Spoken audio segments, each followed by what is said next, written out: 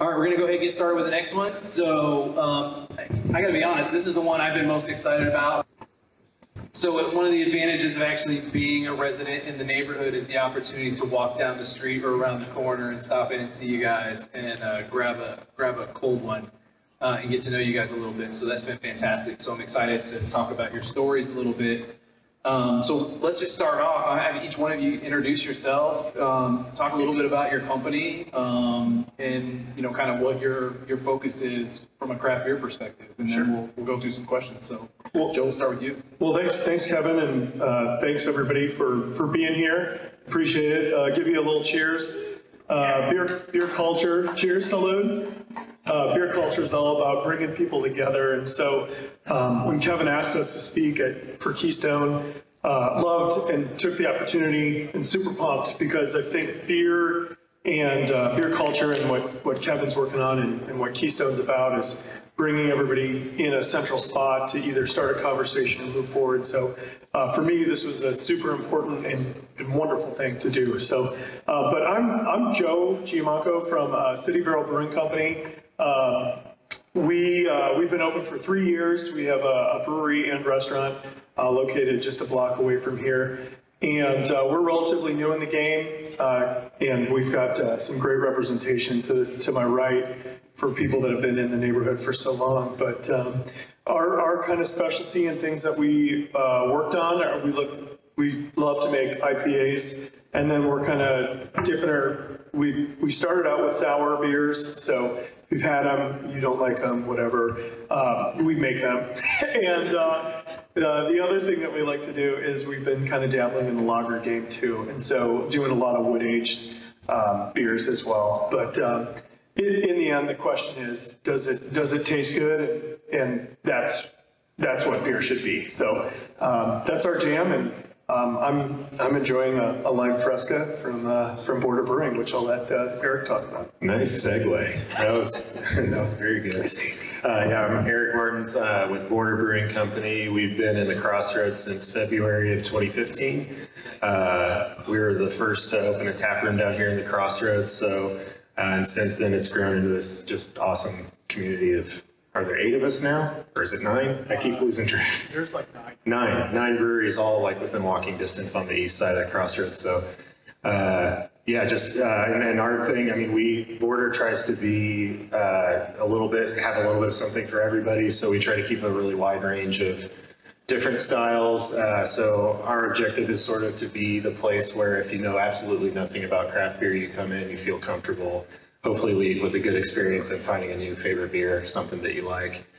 So we keep a wide range of different styles from blondes to stouts, high alcohol, low alcohol, and kind of look at our whole menu as like, where are the holes that we're missing in our menu and how can we try to fill those gaps. So with that, I'll pass it to you, Rafi. Hey everybody, my name is Rafi Chaudry. I'm CEO of Label Brewing Company. Really excited to be here as well. Label, it's crazy when Joe refers to us as kind of old guard because I still feel like we just opened in my head. But yeah, when I actually think back on that objectively, yeah, we are a little over 7 years old. We opened in early 2015, basically shipped our first case in 2014. So yeah, we've been around a little bit. We're primarily we're a distribution brewery, so we have a location the kind of eastern fringe of the Crossroads on Campbell and 18th Street. Most of what we do is beer that goes into distribution. So a lot of what you see from us is draft beer and canned beer that ends up in liquor stores, bottle shops, restaurants, bars. We've had a tap room though since we've been open. But the big thing for us is that we also opened a expansion and restaurant just a little over a year ago now. So that's been really fun for us too. So the thing I found really fascinating is the founder stories, right? Is you guys, I mean, you're on your own entrepreneurial journeys, right? When we talk about entrepreneurship, we talk about, kind of that part of what Keystone is focused on. So, and I think you all three have very, everybody that I've talked to has a kind of a very different kind of path that led them to founding their respective companies. So talk a little bit about that path and that founder story, if you will. Sure. I'm going to go Michaelis, so that way I don't blast everybody out. So I started. Oh, thanks. So I started my career as a CPA. Prior to that, I had tons of service jobs growing up when I was a young kid, mowing lawns, washing cars, doing that whole thing. I always fell in love with service, no matter what. And so I got into the game, and being a CPA, you sit on your desk and you run those numbers, which was great. I learned a ton. It's almost like speaking a different language. So numbers are extremely important. So if you can take an accounting class, I encourage you to do that. However, it was definitely not for me. I didn't get to talk to anybody, and I love to just vomit information at people. So it was kind of a challenge. So I left that, and then I started working at a dog daycare and boarding facility. I got my first dog, and I was like in love with it. And I kind of, if I'm going to do something, I'm going to do it 100% whenever I'm moving forward. And so ran this dog daycare for about 8 years, and it was a great experience. I met a lot of wonderful people. And then I have two other partners in our business. Grant Wayner, who is an amazing human and maybe the nicest guy you'll ever meet. And then my other, my best friend, James Stutzman, who I knew for a long period of time. And, we always have those conversations of like, hey, man, let's open up a bar. Let's go do this. And then, one day it finally came to fruition. James had worked at KC Beer Co. for a long time as their marketing manager. And then, he's like, all right, well, I'm ready to go. Let's finish this. And so then I was like, no, dude, you're not a good brewer, by the way. Your beer does not taste good.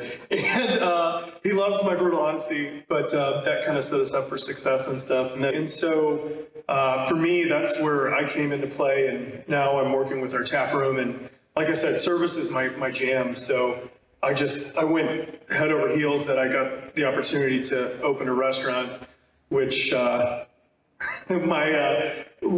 of my first mentors was this Greek guy I grew up in the suburbs of Chicago, and he was like, whatever you do, don't open up a restaurant. And sure enough, here I am, and I'm calling up Tom, and I'm like, hey Tom, this is what I'm thinking about doing. He's like, what, did you learn nothing the entire time that you grew up with me? And anyways, he's like, okay, well, he got so excited, so he came up and he came and hung out with us, and we moved on with that. But that's kind of like my start into the foray of it. And like I said, for me, services was absolutely key in everything that we do on First City Barrel. So. Cool. Yeah, we kind of had similar origin stories, Joe. I was a chemical engineer, so another math nerd, I guess. Yeah. So and similarly, I like talking to people. I like to be around people, and that's sort of, I feel like maybe a little unusual for that office, and got tired of the fluorescent lights. Begging people to go out for a happy hour after work was just like pulling teeth sometimes. I found a few people that I could do that with, but always like to socialize. And at the same time was home brewing and just working on recipes and getting feedback from that. Sometimes it did suck, sometimes it was good. But that learning process was definitely key. Quit my job in 2014, opened the brewery in 2015. And, just really wanted to set out, my favorite part of the whole process of brewing as a chemical engineer even was the very end when I got to share it with people and kind of have the discussions around it and sort of the educational thing. And just, I loved it when somebody said, I didn't know beer could taste like that, or I normally don't like beer, but that was really good. And just those types of discussions were really fun for me, really fulfilling. And I thought, if I'm going to build a career around something, I think that's it. So, money be damned, salary be damned. that made it all worth it. Yeah, it is funny. We all have very winding paths to craft beer. I think anybody who's in the industry. Mine was a very strange one. So my previous life career before I opened Label was I was an independent film producer. I didn't really anticipate a change from that. I went to film school. I was working full-time producing films, and very happy with those, really proud of the work that I did on those. My kind of first experience, kind of love for craft beer came when I was working in film. I was working on a film in Paris for about a year, and at that time I enjoyed beer. I was not really a huge beer geek, but I enjoyed a good beer now and then. But obviously in France, it's wine country, and was drinking good wine most of the time, but I missed having a beer every now and then. And at that time in Paris, if you want to drink good beer, you mostly drink Belgian beer. So kind of opening up to this really different world of amazing flavors and characters and complexities of beer that I never really knew or realized existed. So as I continued in the film industry, worked with a partner of mine that I produced a few films with who has a family background here in the wholesale side. And he kind of knew my interest in my passion for craft beer, knowledge of the industry. And he asked if I had any interest in potentially working together with him and developing something that was not a film that was craft beer related. And it didn't have form or specific identity at that point, and I had never actually worked in the industry. But if somebody asks you if you might want to start a brewery, then the laws of the universe require you to say yes to that question. So obviously I said, yep, of course, no problem. And it's been full speed ahead ever since.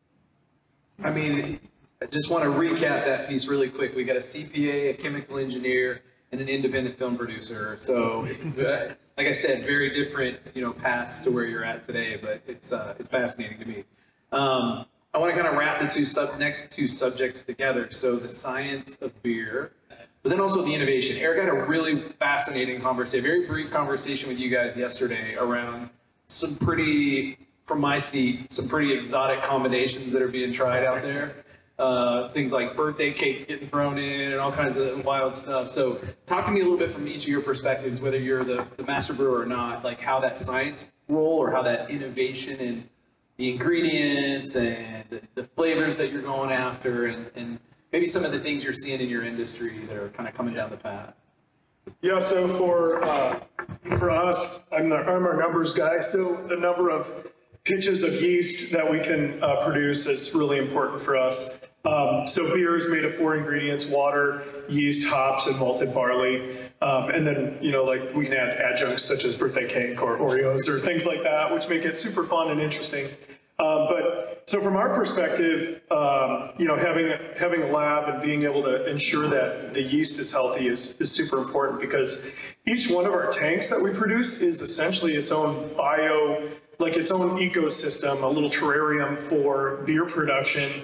From my perspective, that's about all I can add on that, because I don't fully comprehend the full background on it. And I'd love to talk about innovation and where beer styles and things are moving, but I know I have a chemical engineer to my right-hand side, to your left, that can way more intelligently talk about this. I don't know about that. Nobody knows everything about beer. That's kind of part of what makes it awesome.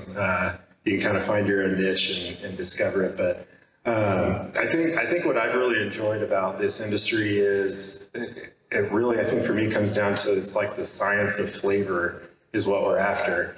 And that is so complex, so complicated, so interesting to me, because you can't just break it down to molecules. I mean, you can, but then good luck reproducing it, breaking it down into molecules, and then trying to make, a salted lime lager just on a molecular level. You can't do it. So there is biology involved. There's fermentation involved, and at the same time, the science and the sort of breaking it down, especially I think right now, is going on a lot with our suppliers, and hops in particular. We're seeing a lot of cool new hop products where I think they're kind of tackling it from that flavor science angle, which is to say, like, okay, we have this hop leaf, how can we process it to get the most bang for our buck out of it, get all the flavor but none of the bitterness, or all of the bitterness but none of the flavor, as little as possible. And those kind of experiments are really interesting to me. Yeah, I mean, my answer would be sort of more along the lines of Joe's. Not my skill set is not oriented towards the science and chemistry of it. But what's interesting, I think, about brewing is that every single aspect of brewing is science, and I'm not sure people always appreciate that, because I don't want to shortchange how much of it is expressionistic and artistic to a sense, and about being creative in terms of thinking about flavor combinations and what's going to work in terms of whether it's a hop you use or adjuncts that work together in the right way, in the same way that you would think about cooking. Those are all super important, but at the end of the day, every single one of those is always quantified and assessed and measured at some scientific level. Yeah, we've said before, making a good beer once is art, making it 2 or more times is science. And so it's like that repeatability is where you really have to start sharpening the pencil and being careful about all your QA, QC stuff. And so beer is like, beer has had this innovation in the last 50 years that's happened. So in the 70s, Jimmy Carter basically deregulated the brewing industry, which was super cool. So homebrewers were able to start producing beer. And from that point in time, we started copying what the Germans were doing and the Belgians were doing and these old school brewing countries. And brewing has been around for like 2,000 years, right? So it's not like we're doing something that's brand new or anything like that. However, the companies, it was so concentrated amongst a few companies that were producing it that you weren't getting this innovation happening. So it kind of leads into the whole discussion of why we're here, is that homebrewers then came out, and it was a mass source of ideas that started just pumping out new beers. And so, like I said, we had to kind of learn to crawl before we could walk, and now I feel like we're starting, well, it feels like now we're starting to run. But you know, we've gone through German styles and English styles, and then we went into the American IPA, which was a West Coast beer, which we felt the best way to express it was overly bitter and using tons of hops because we're American. And gee darn it, we're gonna freaking go bananas on it. Just like a, you know, like a West Coast Chardonnay, it's gonna be overly oaky. And so now we've moved from one coast to the next, and these the newest thing in our phase are these beautiful hazy IPAs, and as you can tell, I love them. They're really interesting because it's a lot of science in that. We went from using hops, which is normally a preservative, to using it as almost like an herb in seasoning and getting aromas from it, and which goes into Eric's discussion of, you know, we're seeing farmers and companies either taking it, so we're adding way more hops than traditionally done before, but we're receiving less bitterness from it because of how we're using them. So it's a really exciting time as we've deregulated 50 years ago, and we're adding more people to the industry too, which is just so fun. Yeah, and I was going to say, like, I think it's interesting to watch these customer trends. I mean, even since we've been open 2015, like West Coast IPAs were the style, and West Coast IPAs are like more bitter. But we had lots of people that were coming in like, I just don't like IPAs, they're too bitter. So we tried to make kind of like a not bitter IPA. And now we're seeing this push, like the needles kind of swung back the other direction with the New England or hazy IPA, which is like almost zero bitterness. Let's get as much of the aromatics as we can.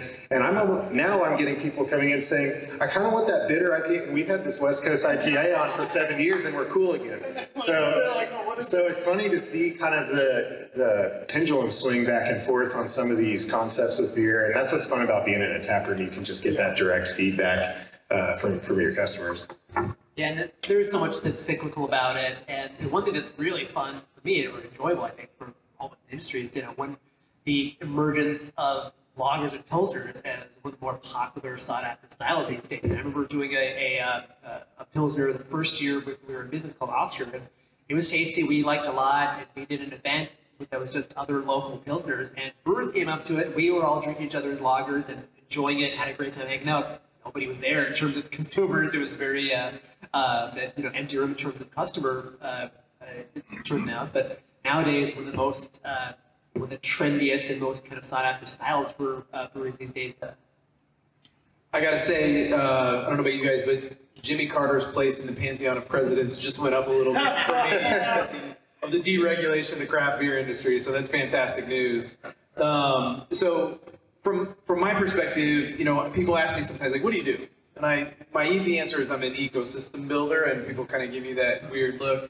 So I don't know if you guys know this, but like the literal definition of a keystone is, in biology anyway, it's a species that optimizes an ecosystem, right?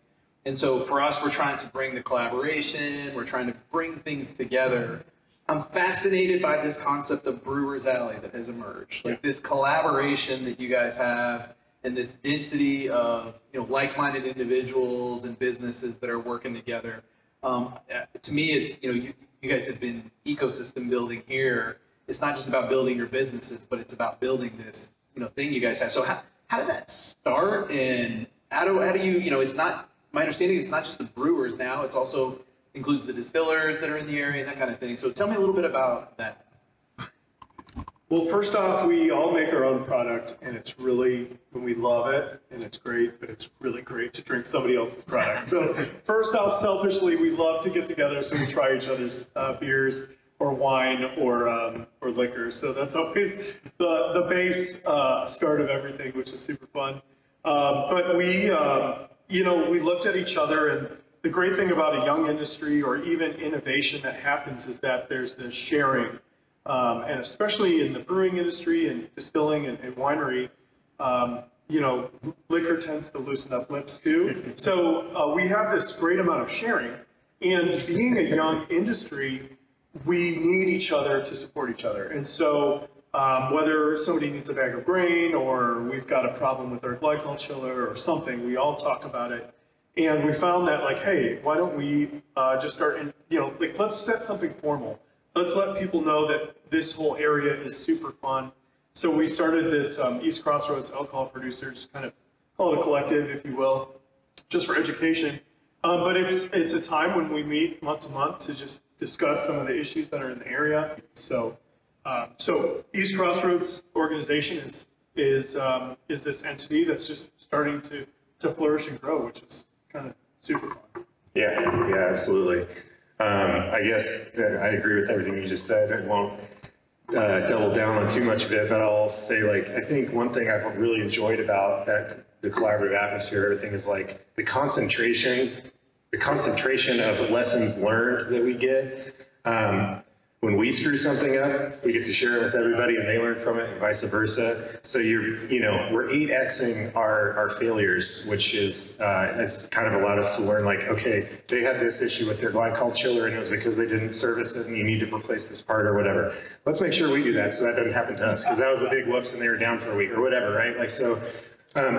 All those sort of little mundane operational things, those failure points we get to learn at a much more accelerated pace, and I think that's awesome.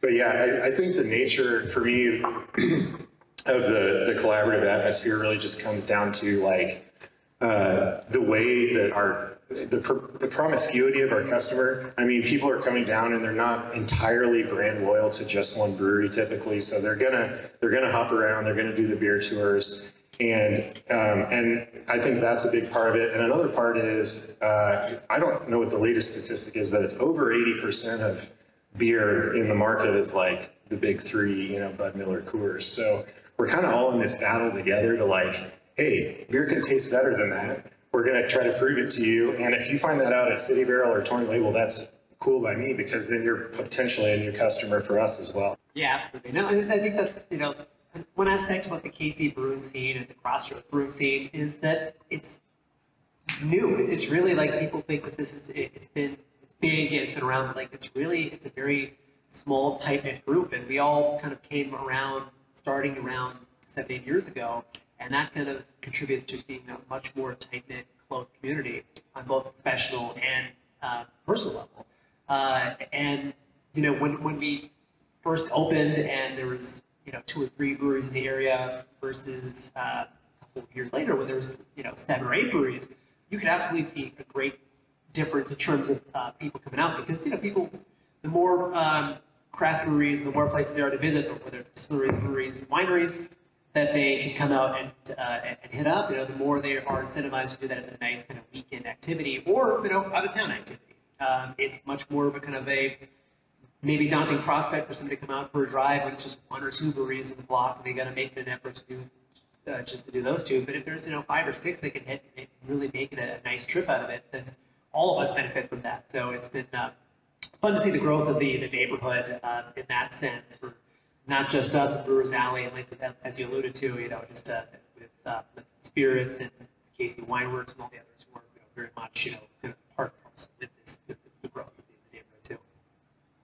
Guys, I gotta say, so whether it's the biologics, the science community that could learn from you guys about, voice of customer perhaps, instead of just focusing on, as Eric said, the molecules piece of it, or whether it's entrepreneurs, understanding the collaborative power that you guys have pulled together and kind of the founder stories that you guys have. I mean, it's just fascinating, and I'm thankful to you guys for being welcoming for Keystone as we've established, our first kind of foray in the community, and I look forward to the opportunity. As I think I've explained to all you guys, you're an important ingredient in an innovation community because, not only is there the social lubricant side of sharing and collaboration, that kind of thing, and the innovation that'll come from that, but there's also the need for the vibrancy, the walkability, and you guys have really created that here in this community. So I just want to say thanks, and also thanks for being a part of this. I look forward to featuring all of you guys as we roll through this and build this together. So appreciate that. Awesome. Thanks, fellas. Appreciate it. Cheers. Cheers.